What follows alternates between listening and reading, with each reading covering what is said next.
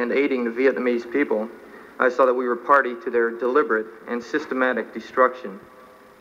The Vietnamese were all considered less than humans, inferiors. We called them gooks, slopes.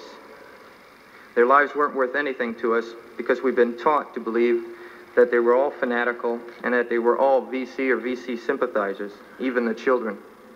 Many of us, however, began to understand through our personal experiences in Vietnam the depth of the lies and deceptions practiced upon us and the American people by our country's leaders.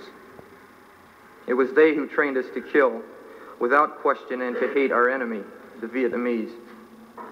They concocted such phrases as kill ratios, search and destroy, free fire zones, secure areas, and so on to mask the reality of their combat policy in Vietnam. I make no apology for this act of resistance. I could do nothing else at the time.